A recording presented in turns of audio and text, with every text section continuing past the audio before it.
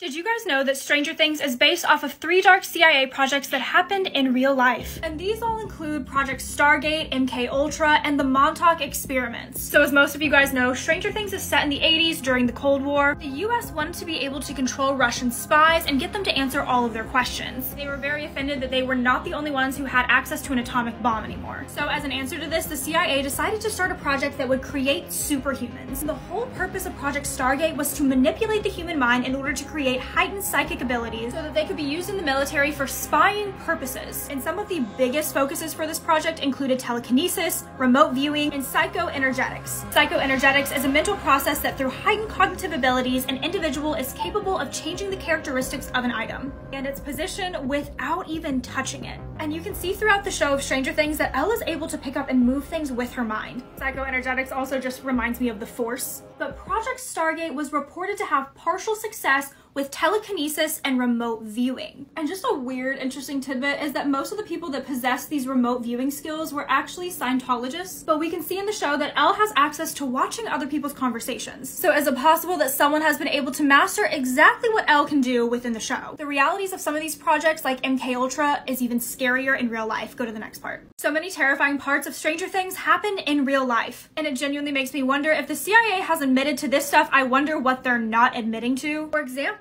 the Montauk experiments. The Montauk experiments are a conspiracy theory that alleges that there was a series of US experiments done at Camp Hero. And the purpose was not only to develop things like psychological warfare, but also time travel. Stories about the Montauk experiments have been circulating since the 80s. UFO researchers Jacques Vallée and Preston Nichols ended up coming forward with repressed memories about the experience. And the topics included in this book talk about time travel, teleportation, mind control, contact with extraterrestrial life, and staging fake Apollo moon landings. So basically stating that the moon landings videos and photos were allegedly faked by them. And in the book, he talked about how there was a hole ripped in hyperspace which was confined to Montauk, which allowed them to time travel between 1983 and 1943. And this is all included in Stranger Things. Because in Stranger Things, there's a hole torn in space that's threatening all of Hawkins. And in the first chapter of Preston's book, it states that whether you believe this is fiction or nonfiction, you're in for an amazing story. And if you want to know all about MK Ultra, which is what Elle's mom was a victim of in Stranger Things, so on my YouTube, I'm going to be going into depth on what happened during those experiments, and I'll also be going inside a sensory deprivation tank myself to see if I can access the upside down like Elle does.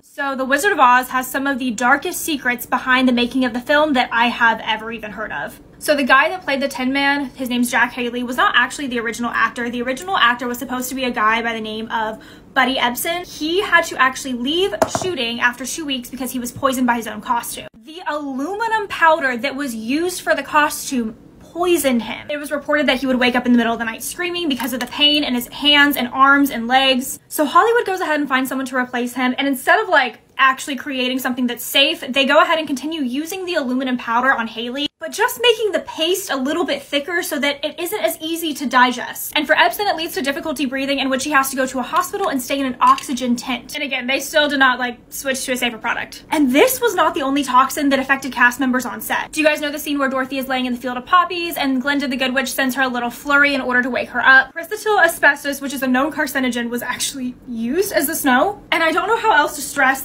how bad that is. And you guys know that fuzzy costume that the Cowardly Lion wears?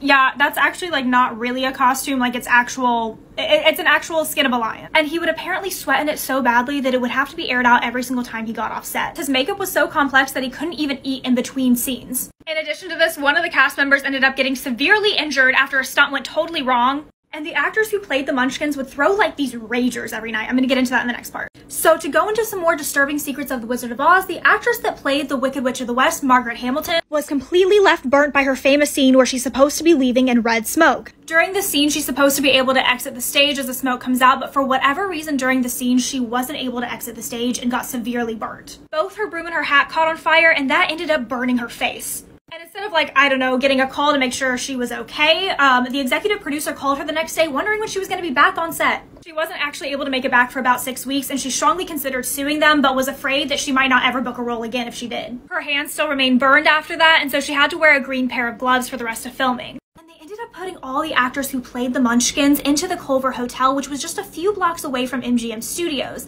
and they were said to throw wild ragers every single night. They would be erotic, swing from chandeliers, and show up to set the next day drunk. And in addition to the reputation of these wild parties, this hotel actually has a massive reputation for being horribly haunted. And a lot of the workers today will still report suspicious paranormal activity happening around the hotel. So I'm honestly kind of curious if we go there and see if any of the actors from The Wizard of Oz come through. So we're actually here at the Culver Hotel with this very creepy painting. And it's not just me here, I'm here with Nikki.